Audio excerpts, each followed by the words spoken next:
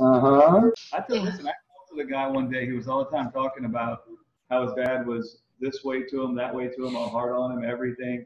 And I met with this guy for a lot of times and just telling him about Jesus and the cross and the resurrection. And that stuff was nice to him, but it wasn't penetrating his thing with his dad.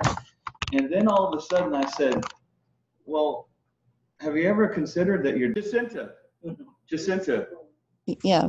Jesus. Not you. I'm just saying. Maybe somebody might. I don't know. Taking it wrong, or maybe I took it wrong. Jacinta, hold on. Stop. I'm explaining this. Jesus is the faith of God. Right. Faith of God was in Jesus's heart. In expounding on what Jesus believed, that belief is born in other people. Okay? Mm-hmm. It's not a willpower thing. It's a learning about the Father by seeing what Jesus believed in his heart.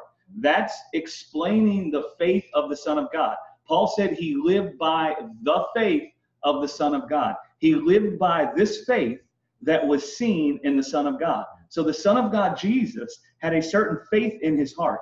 That faith was put on display on the cross, in the resurrection, all of that. And speaking about the faith in Jesus's heart is the preaching of the heart of God, or the gospel, and that's how faith comes to people's hearts. Faith comes by hearing. So I don't see it's different than what you're saying. If you're talking about the belief Jesus had in his heart, that is setting your eyes on Christ. That is setting your eyes on God. That is seeing God, right? That is explaining God. That's talking about who God is, all of that. Right? Yeah. And so what I would just say is I would encourage you to consider that there's more than one way to express what you're saying, and the Bible expresses it a lot of different ways over and over and over and over again. I think we confuse Christ. I just got to be honest. Christ didn't just come into existence when he was made flesh. No. It says Christ was made flesh. So Christ was before he put on flesh. Well, guess what the whole Old Testament is? It's still Christ. Guess what Jesus read as a human to learn about the Father? The Old Testament. So Jesus looked at the Old Testament and he learned about the Father. It says he grew in wisdom and stature. Well, where did he grow in that wisdom and stature from? He had his eyes set on a certain thing. And this thing he had his eyes set on taught him about the Father, right? Now he is the manifestation of the thing he had his eyes set on. And now our eyes get set on him. And now we learn about the Father by having our eyes set on him, just like he learned about the Father by having his eyes set on the Spirit in the Old Testament, right? Yes. And so describing what Jesus believed is preaching the faith, right? Right. Yeah. You know, a good message that you preach that I've been listening to, I think it's from last June. I want to say the 16th. It's called Looking at the Law Through the Eyes of Jesus. And I listened to that message last year so many times, but this year it is so much more clearer. And it was so beautiful to see the way that Jesus looked at the law and it put his heart to rest. And we can look at the same thing through the carnal mind, and it causes us to labor. So it's all in your mindset. If you have, it's just like I just read in Revelation 1, where Jesus appeared to John on the Isle of Patmos, and it says his eyes were flames of fire. Now, if you read that in the carnal mind, it'll scare the bejesus out of you. But when you know that the fire is God's love, it's like, oh my goodness, I can't wait to see those eyes, you know? It is just so beautiful. I just wanted to give the scripture that Maurice was talking about, the brass serpent. Jesus said to Nicodemus, he says in verse 14 of 3 in John, and as Moses lifted up the serpent in the wilderness, even so must the Son of Man be lifted up, that whosoever believeth in him or looketh on him should not perish, but have eternal life. And in Isaiah 45, the Lord God said, look unto me and be ye saved, all the ends of the earth, for I am God and there is none else. And so Jesus was fulfilling that. Look unto me, God. This is God doing this for you. Yeah. And then I've got one more thing to say. I don't know if you said it on Sunday because I was in and out. I've got to listen to it again. But you were talking a little earlier about God doesn't uncover our sin, he covers it. And when you said that, is all I could think of was Ham. When, I don't know if you mentioned it, how that Noah got caught.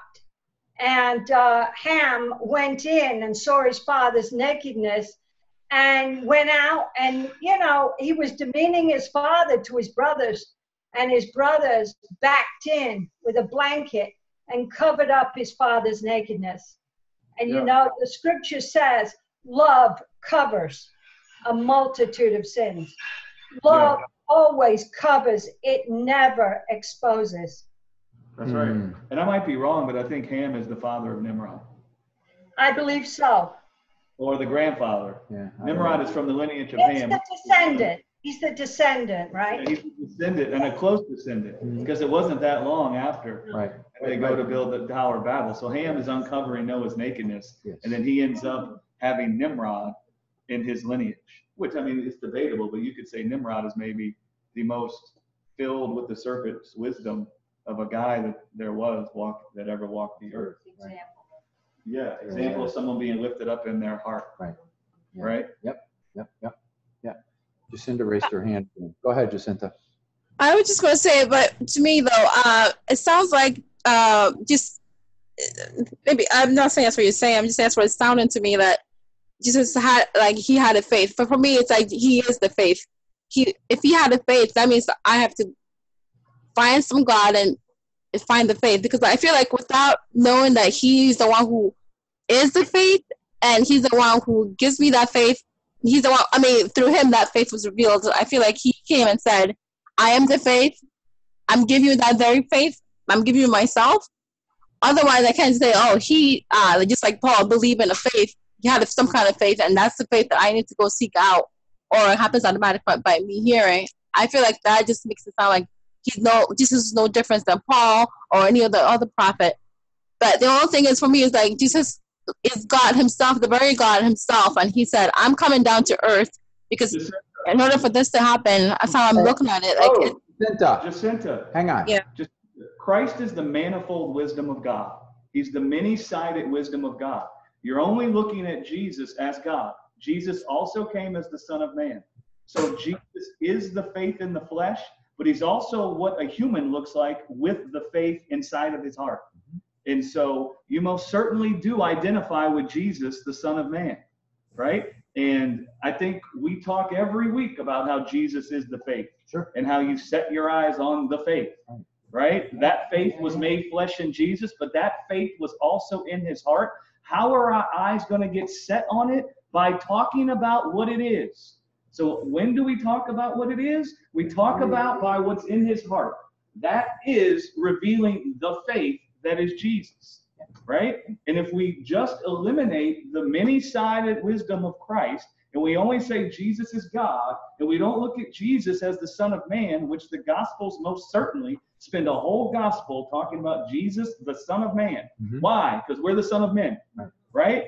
And so there's many ways to explain Christ, right? And you don't just take one and hide out on one. You take the other ones, and you point out the other ones, right? And then you talk about that also. So anytime you're talking about the faith that was in Jesus's heart, that is setting a person's eyes on Christ.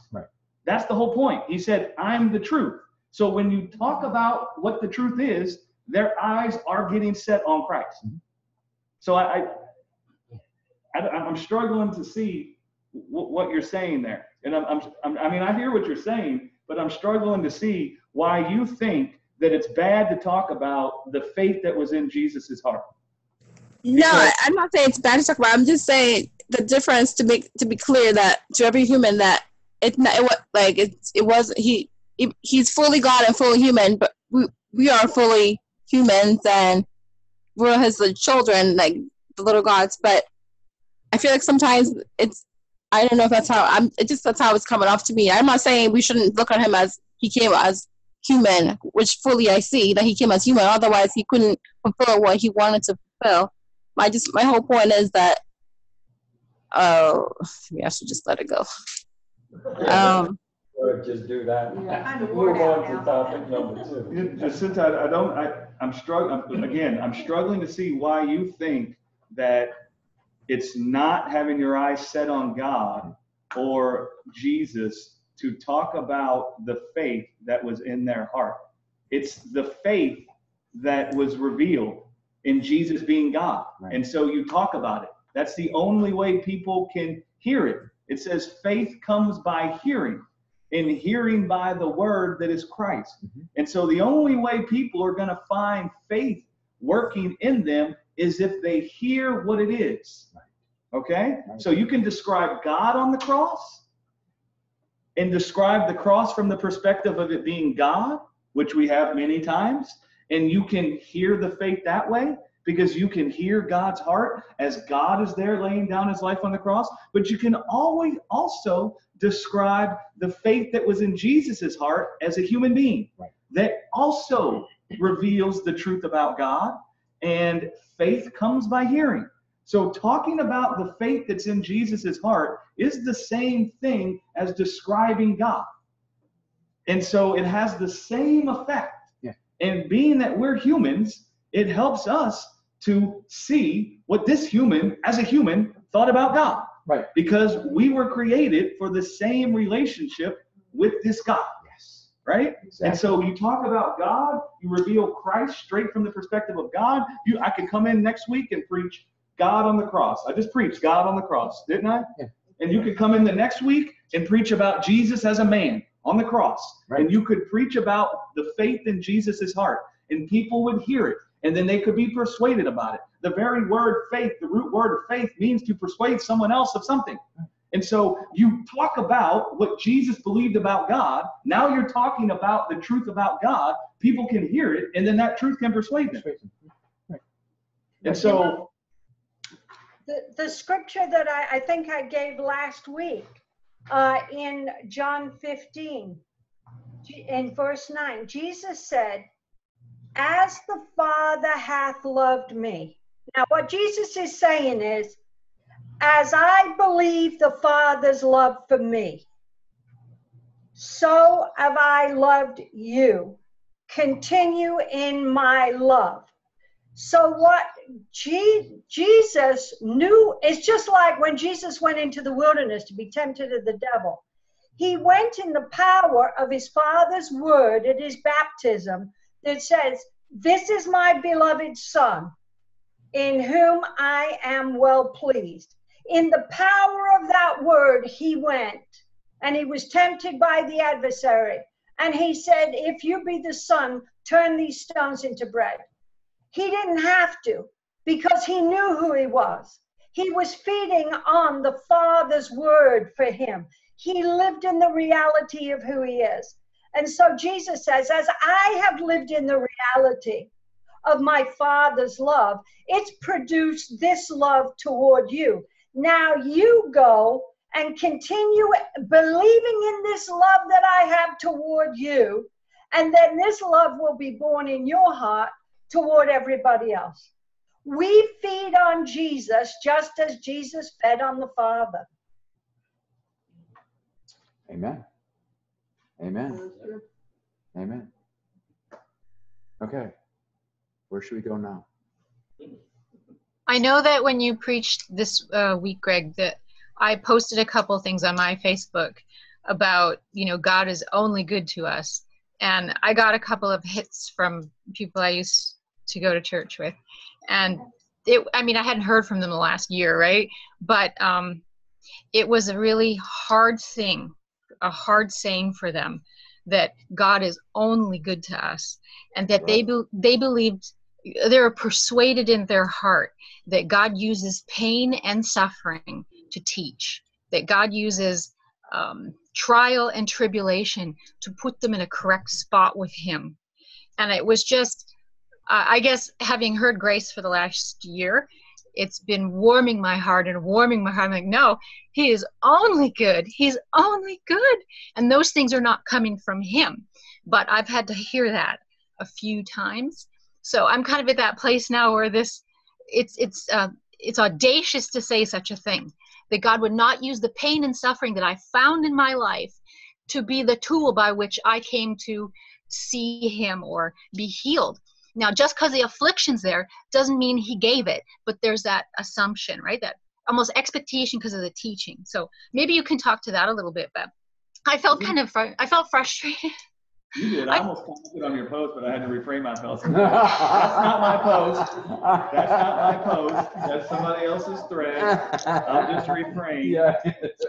You know, the same thing happened to me at the gym the other day. I was exercising and a woman came over and started talking to me. And she was saying how strong I was and how she couldn't do what I did because she has this disease and all of that. And I says, are you a Christian? And she says, yeah. I says, can I pray for you? I believe in divine healing. You know, God doesn't want you to suffer. And she says, oh, you know, she says, I really feel this is my ministry. You know, I can help people that have this kind of thing. I says, listen, lady, you could minister a lot more if God heals you and you receive this divine healing, then you are going to have the faith that what you received, you can freely give. And I'll tell you, they would much more enjoy being healed than being taught how to cope with their suffering. I said, but hey, whatever blows your doors open, honey, you know? Well, it's not that she could be a more powerful minister if she were healed. It's more that if she just believed God's not the one who gave it to her. Yeah. Because a person doesn't require to be healed physically to be a powerful minister. A person could suffer with an affliction and be a very powerful minister. Oh, absolutely. But what she's ministering is death, because she's saying God gave it to her and God's given it to you. Right. Yeah, I know what you. I just wanted to make it clear. But back to what Lisa asked. What a sad state it is that it's Christians who had a problem with her saying God is only good. Right. And And sorry, so, they were also saying it's affliction, chastening, disciplining, kind of all lumping that together. And it was like, wow, you have a lot of things you just put into a great big boiling pot and blame God for all of it. Or, you know what I mean? Or saying that those are his tools. And I was just, but notice what Paul says. We won't say Paul, the author of Hebrews. Yes. He says that we have earthly fathers who chasten us, and he describes like penal type of punishment. Right. And then he says that's not how God is. Mm-hmm. Right. And yet then when we think of God's chastening, we think of it just like we would think of the chastening of a man or of an earthly father. Right. He says who they do it for their own good. Right. They do it for their own benefit. But the whole letter to the Hebrews is the chastening of God. It is his discipline. Right. And what did Jesus say? God didn't come to clean the outside of the cup. He came to clean the inside of the cup. Mm-hmm. So what was wrong in the inside of the cup? The inside of the cup is we were busy thinking that we had to labor and toil to give ourselves life. So the chastening of God, this is so horrible. It's so painful. The chastening of God is he comes and says, listen, you don't need to labor and toil to cleanse yourself. I've cleansed you from your sin. Mm-hmm. That's the chastening of God. He sees us trying to clean ourselves up for sin, and he comes with the good news of how he's cleansed our sin. See, he's chastened us. He's corrected our belief system. We think we're orphans. He comes and says, no, you're my son and my daughter. He's chastened us. We think we got to labor and toil to be justified by our works. He comes and says, I've justified you by the word I spoke about you. He chastened us. We think that we got to clean ourselves up from sin and we got to perform all these things to be blessed. He comes and chastens us. He says, I've given you all things freely in Christ. We think we need to make a name for ourselves by our good works. And God comes and says, I've made a name for you in Jesus by my good work. He disciplined us. He chastened us. Now, doesn't that sound horrible? All that chastening. Right? Now, listen, The only purpose a chastening would come is to bring about repentance. Can everybody agree with that? Even the people who say God brings badness. Yeah. Okay, the only point you could have, this is how you get checkmate. This is like in the art of philosophy, what they call checkmate. You get them to first agree with the smaller point, and then that smaller point connects to the big point, checkmate. Right. Yes, I agree. The chastening of God is always to bring repentance. Well, go read Romans 2:4. It says the goodness of God is what leads us to repentance. Right. So his chastening is his goodness towards us to heal us from what we couldn't heal ourselves from, to seat us where we couldn't seat ourselves at, and to give us the thing we couldn't get for ourselves. That's his chastening. He reveals his goodness towards us. That brings about a change in our mind, and we stop trying to cleanse ourselves from our sins. We stop trying to prove that we're good by our works. Stop trying to exalt ourselves by our works. We stop trying to save ourselves from the death in the world. We see he saved us. That brings about repentance. And so the whole point of the letter to the Hebrews, it was these guys were still doing the animal sacrifices. They were still trying to cleanse themselves from sin. Now the author came and chastened them by telling them, God's cleansed your sin once for all time by the blood of Jesus, man. Enter into rest. There remains a rest for the people of God. Right. What is that rest? You think you need to cleanse yourself from sin, but God has cleansed your sin once for all time. He was chastening them. That's the chastisement of God. Now listen, if you were a Jewish guy, all the time out of your mouth you claim God. You have a zeal for God. You're all the time, we're the people of God. Now, should a person come and tell you that you're busy doing the thing that's anti-God, it can be grievous for a time. Yes. Right? Like you could feel in your heart, like they do. They rip open their sackcloth and mourn in ashes. Oh, Lord. You know? And so it's not that the chastisement that God brings is of a punishing or penal or a negative thing he brings into our lives. That's not the gospel is the chastening of God. The message of the good news is the chastening of God. He chastens us with the message of his goodness to save us from sin and death and give us eternal life as a gift free from our works. He chastens us with that. It corrects our belief system, right? Yes. Now, if you're busy thinking you're doing everything right for God, and you're busy thinking you're the people of God, and you hear the thing you're doing is actually anti-God, listen, that don't feel nice for a period of time.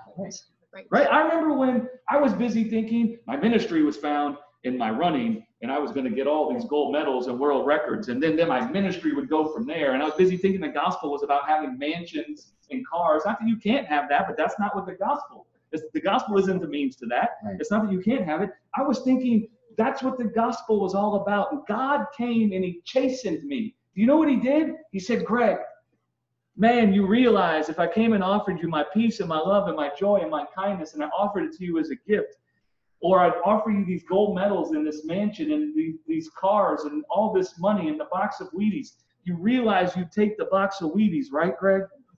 Oh. You see, because in my heart, I thought I was after God's way. Yeah. You know, and I was frustrated in the backyard with a broken foot, thinking, how can I fulfill God's calling on my life? I can't complete the will of God now. I was suffering, and he came and chastened me. He chastened me by revealing the belief in my heart hadn't come from him, but it had come from the world, right? And he did that because he wanted my heart to be set free, right? His goodness. Does everybody understand? I preached a whole message a long time ago about Hebrews, the chastening of the Lord. Right. Is what I call it. I probably just explained it a lot better. But You know, Thank that's you. the chase- Thank you for saying What? that and explaining the grievous. Thank you. Because Does that that was make the big part, the hurtful part. The hurting in the heart was the grieving, and the grievousness seemed to be the suffering, but that's not what's happening. Upon correction, there's a realization, oh, I got it wrong. Oh, and I definitely, thank And you. you bring up the grievous. The author would have brought up the grievousness because he's busy realizing how difficult it's going to be for these guys to repent. Yeah. Yes. Right? Yeah. Because when you're busy thinking you're doing something for God, and you're busy actually with wood, hay, and stubble, Oh, and fire of God comes and reveals the wood, hay, and stubble you're busy with, it can be difficult to repent because you don't want to believe. And so he's telling them, listen, you might feel, this could feel grievous for a period of time. Yes. And it's going to be difficult for you to repent. because your whole life has been built around all these traditions, and your whole culture is telling you this is the way to know God. And they might even reject you if you don't, if you give this up. And so it can feel grievous, right? That's the whole point. So that word chastening there in Hebrews 12, it is pedio, where we get the word pediatrician, and it means to train up a child, to educate. So, I mean, how do you treat a child? You know, I mean, you train them up with love and kindness. It's not putting something rotten on them to teach them something. It's like the whole education of a child. That's what I read it to be too. I looked it up too. I was like, it's the whole education, not just the slap on the butt to get behavior. It was like, it's so much bigger than that, to train, to chasten. It's beautiful. It's a beautiful word. Yep. Okay, we have a question here. Hang on. Go ahead. Hold on. Wait, hang on. Go ahead, Sherry. No, I didn't have a question. I was just going to make a statement. Sure, go ahead. I was going to say, like a while back, after she spoke, that basically this is, they don't believe. They don't really believe in Christ. That's it. They don't believe in Christ. And they say they believe in Christ, but they don't, because when you believe in Christ, you let go of everything else. Like, for example, I have a planner. And I've been writing in my planner. Oh, I got to do this, I got to do this, got to do this. Well, I forgot to write in my planner a couple of days. And I did everything that I was supposed to do because I let God do it for me. I don't even use it anymore. I don't use my planner. I wake up in the morning and I'm like, okay, you're going to help me remember what I need to do for you.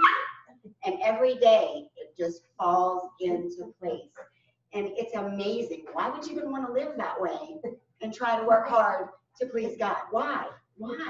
Because life is wonderful when you let it go and believe in Christ. Amen. Amen. That's all I got to say. Well said. Amen. You know, my I'm My- so my passionate first- about turning red. You don't need one.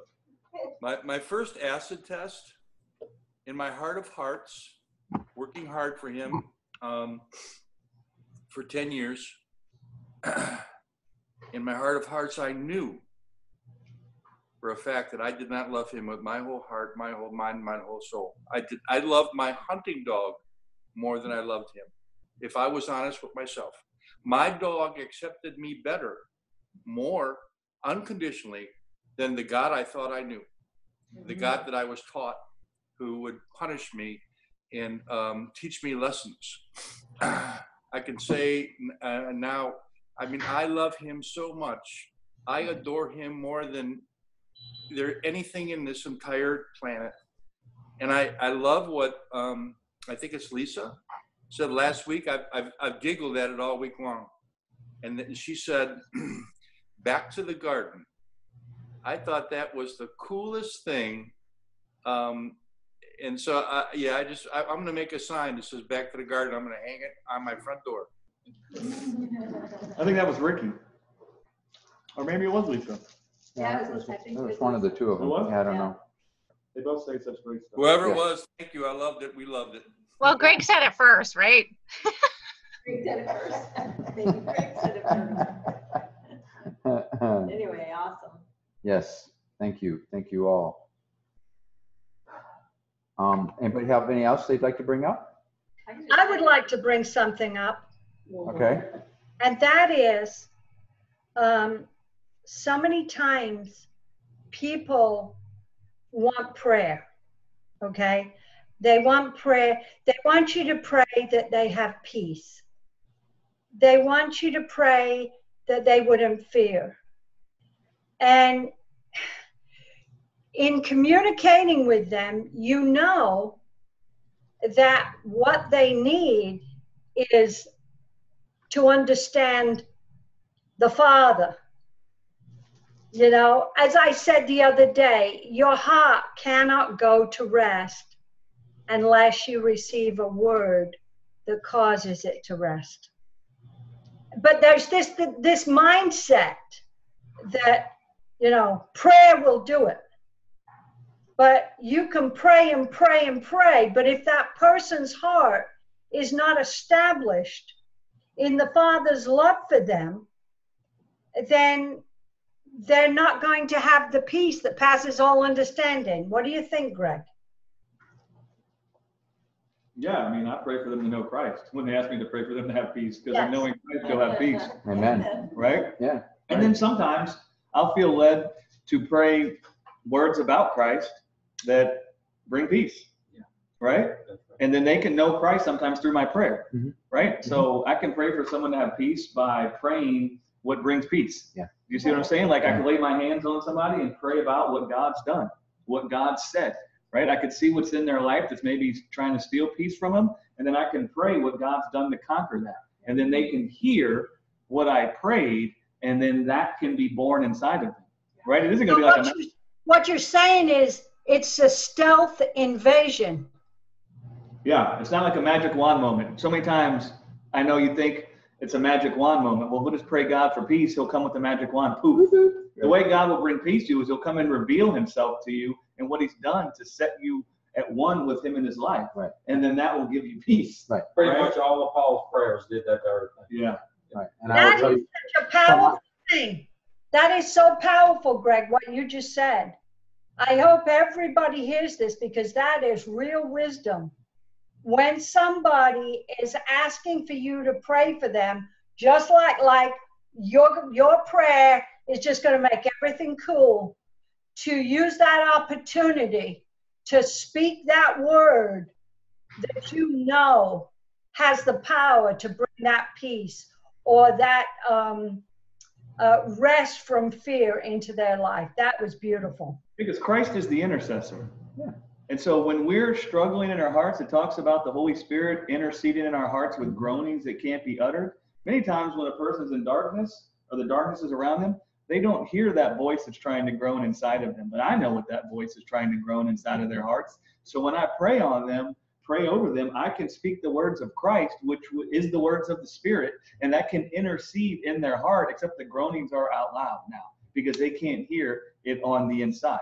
But also a lot of times, people will feel comforted just from prayer, right? Mm-hmm. Just because I know the long-term solution is for their heart to be persuaded, I also know that right then in that moment, they could feel comforted also just by me praying, right? So I factor that in too. But yeah, I'm very aware that it's not a magic wand moment. It's not as if God's withholding peace, and if we can pray, then he'll come and poof, give us the peace. So many times we say we want this, we want that, or we want the other. We think God's not doing anything. God's been busy unwinding the thing that's keeping us from peace for years. Amen.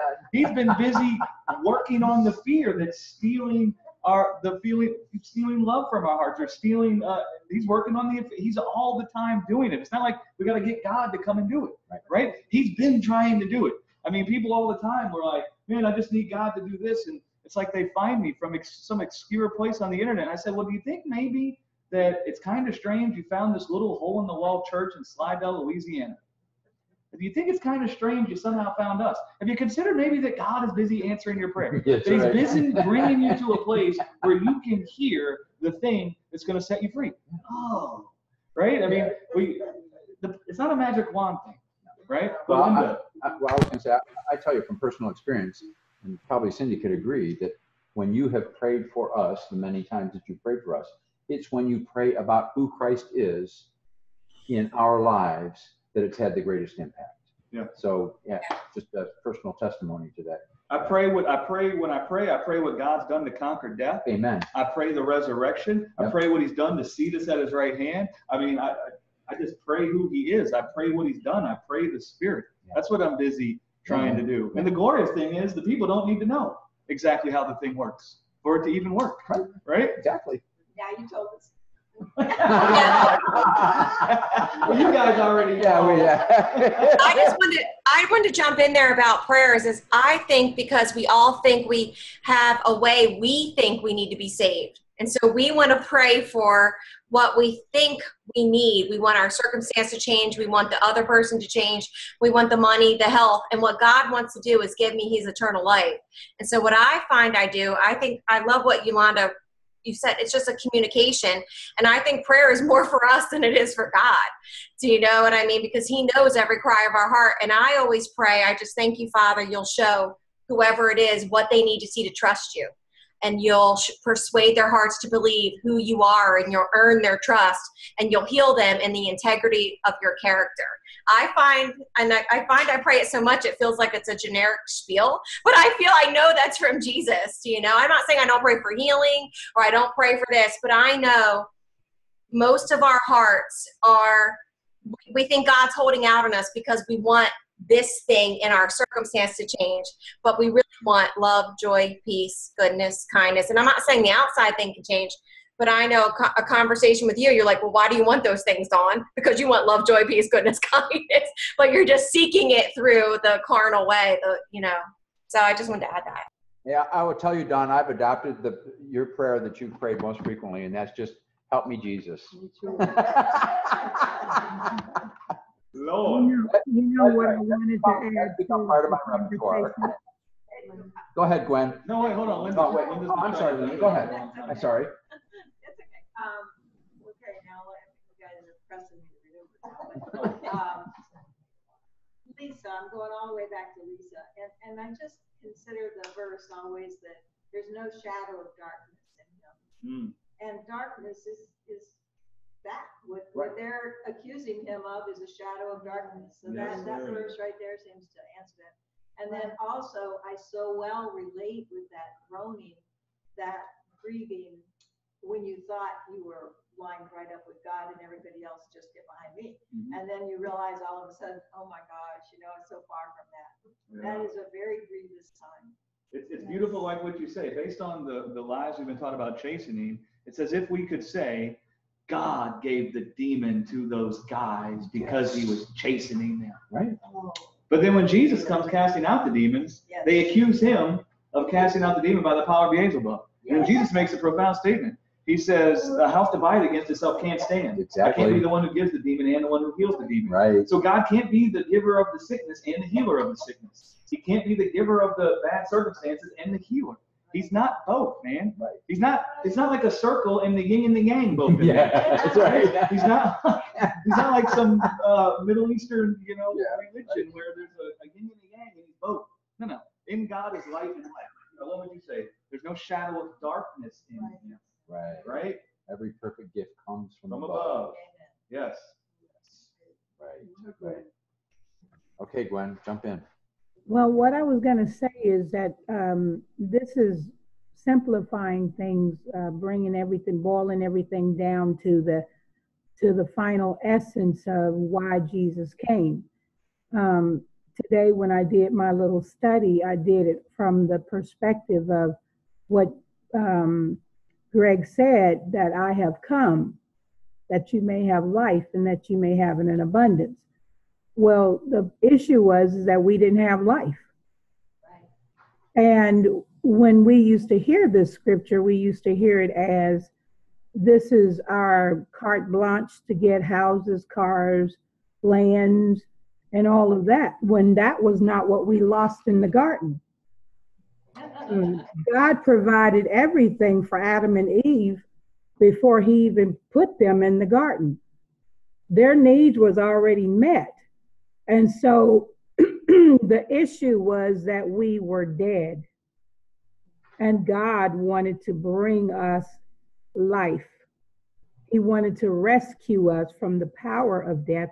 And this message that I heard has actually set me free from trying to work a plan to be healed.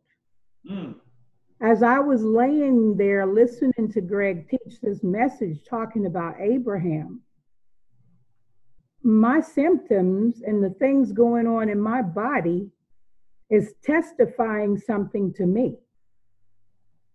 It is testifying to me of the resurrection life.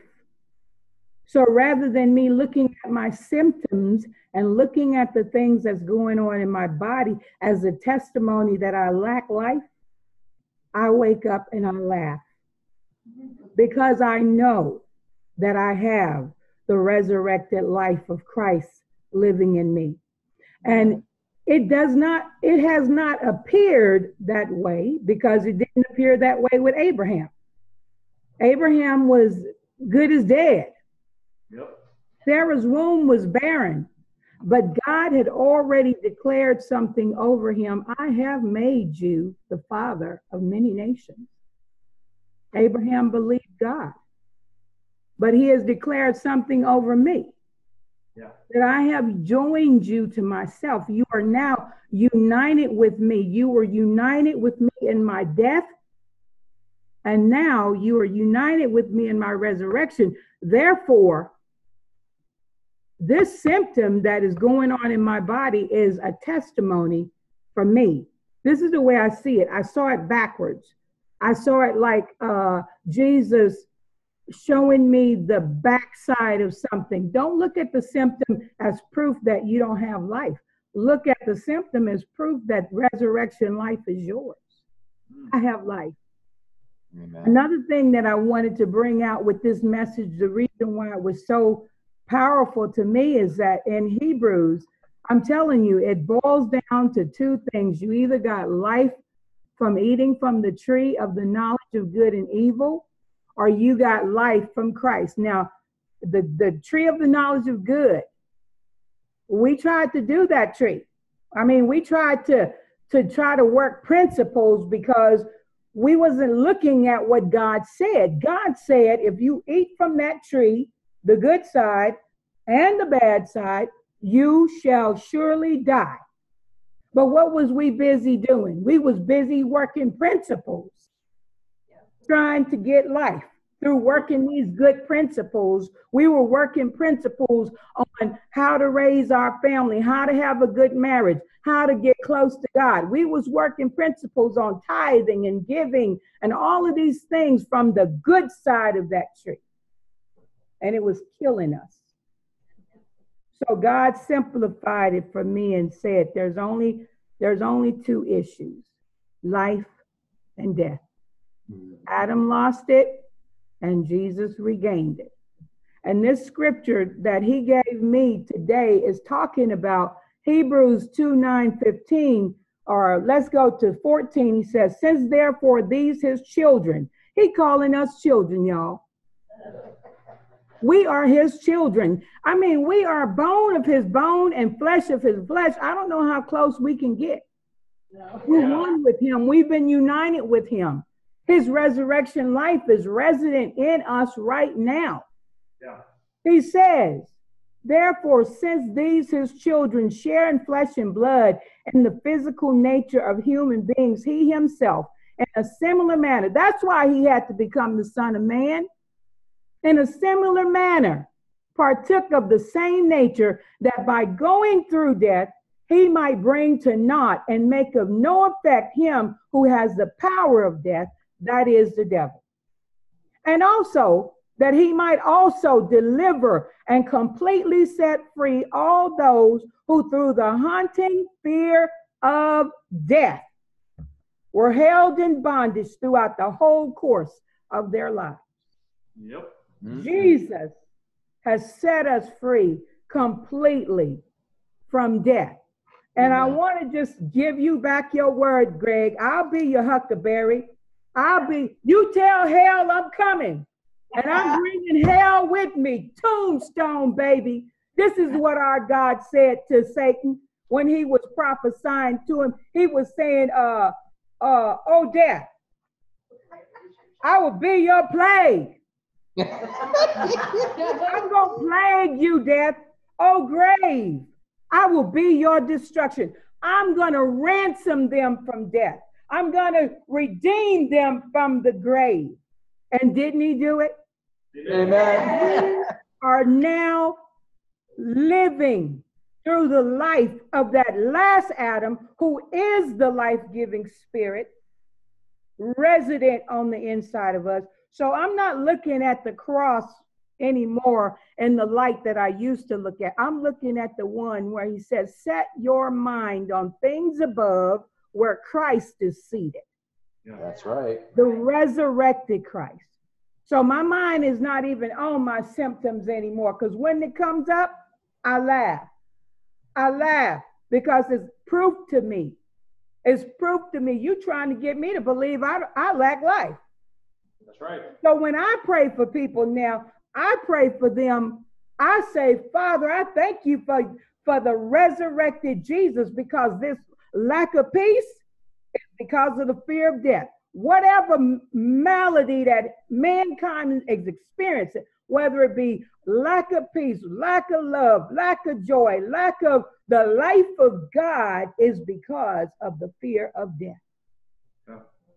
It's a life and death issue. And I thank you for bringing it out in that message on Sunday, because it's like night and day. It's like God made a mark of a demarcation, just like it was light in Goshen and dark in Egypt. He says, I'm breaking this thing down so you could see it real clear. That's what I got from it. So Amen. Keep preaching, Greg. I told you, get as excited as you see me getting excited right now, and loud. Make it louder, because dead people is the ones that don't make no noise. Wow. You see the way you would look at the cross. You see, the symptoms would try to tell you lack life and you're separated from life. Right. Whatever effect in this world you see in your life, the fruit of death, whatever you see, you would want to see that on the cross and see yourself dead to that, meaning seeing yourself dead to any word that tells you you're separated from life, right? That's what it would mean to consider yourself dead to sin.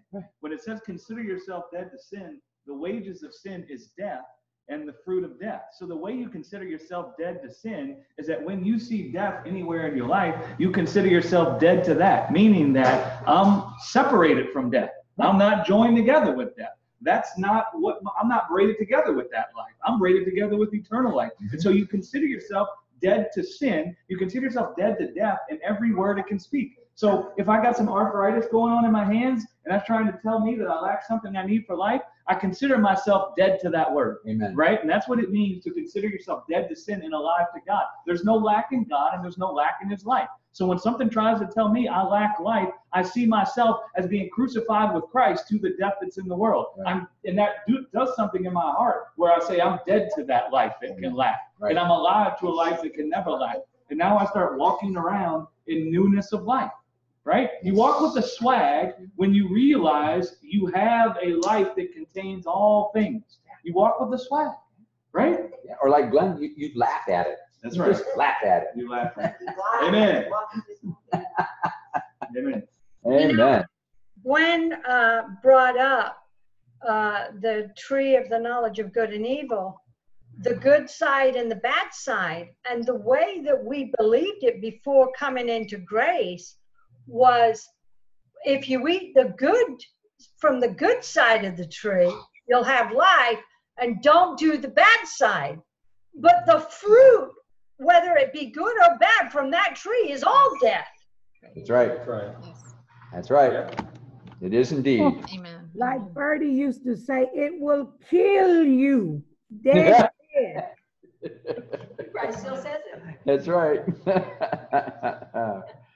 Well, I think that might be a good place to wrap it up for this evening, unless someone has something they really want to bring up.